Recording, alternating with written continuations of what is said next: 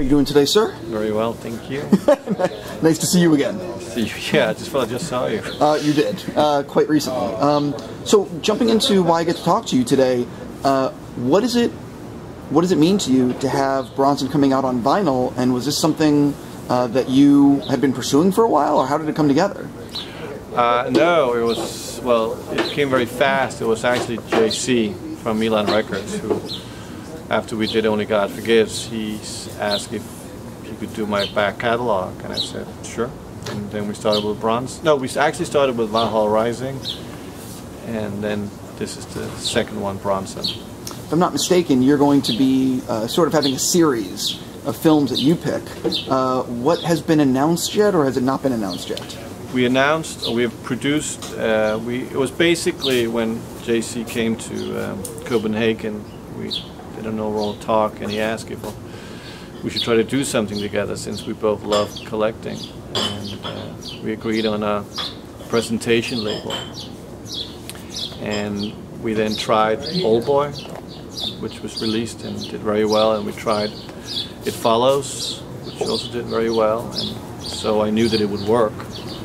And then I wanted to do Robocop, and that became our first big kind of like, okay, now it's moving.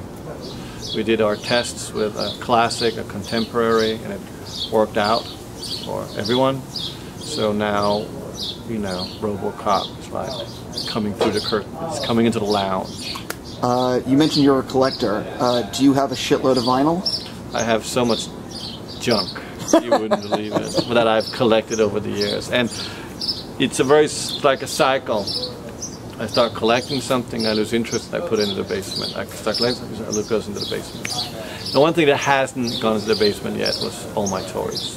That still stays up. When you say toys, do you mean like actual like action figures? What do you specifically? I collect Japanese toys. I'm very familiar with the Japanese manga. I'm familiar with Japanese toys. Specifically, what aspect of Japanese toys are you into? Well, it started from when I was very little, but I like all the, well, first the manga figures, and I like all the, you know, Z-Man, G-Man, and Ultraman, and Godzillas, and things like that. Anything that has like a vintage feel. I'm into, or I've appreciated Star Blazers, Grandizer, Guy King. I got a Guy King. Yeah, Battle of the Planets. Got that. All that stuff. So you have a real, like a hardcore collection. Oh yeah, I have about almost 100 figures up. Okay. I would imagine. So you're a complete pack rat.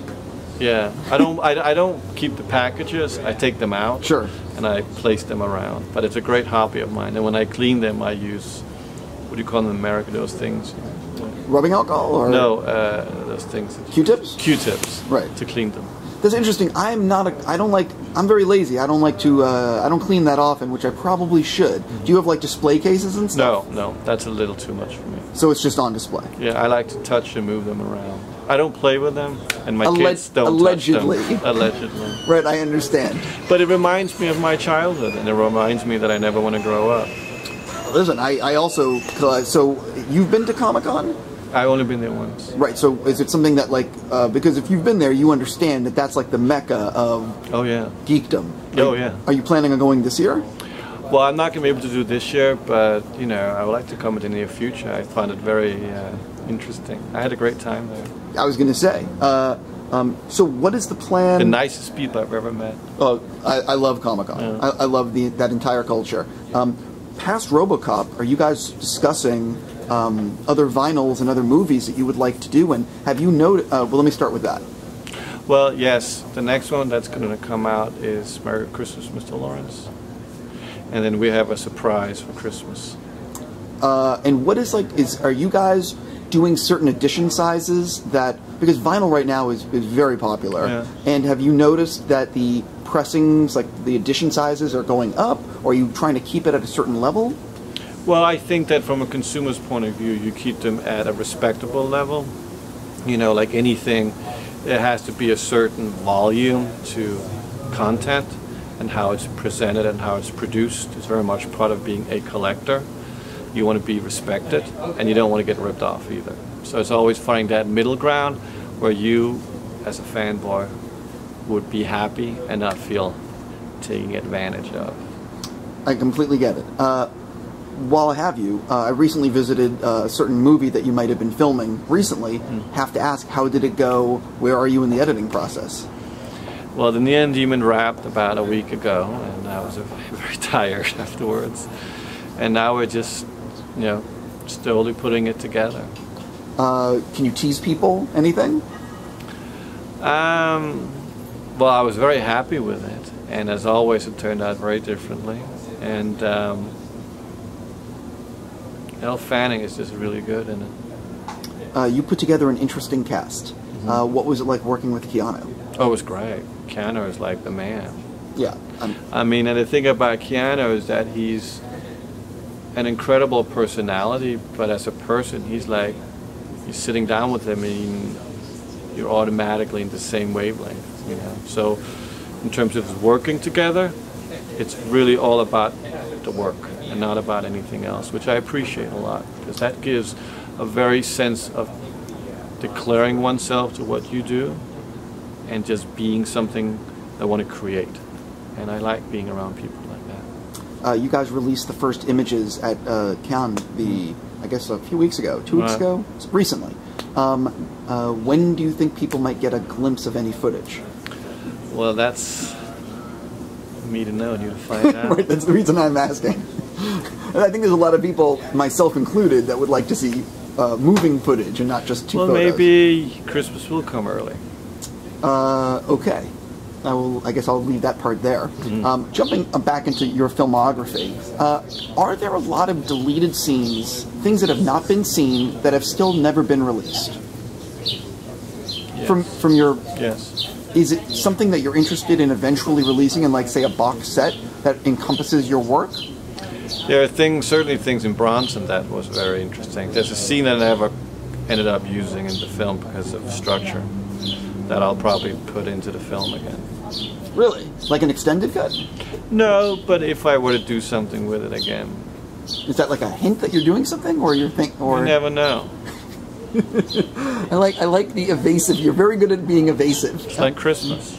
Right, I understand. What about some of the other films that you've done in terms of things that have not been seen? Sorry, say it again? Like, for example, Only God Forgives or Drive.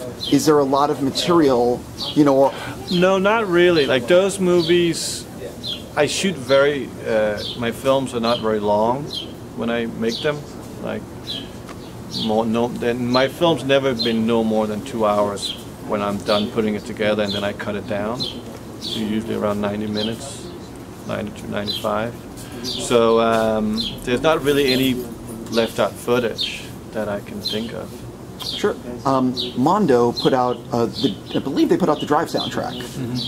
So is it something that you will also do under your label again, or is it, how does that work? The vinyl is purely with Milan. It's something that I'm doing together with Milan Records. But I'm producing my first poster book. That's going to be coming out this year.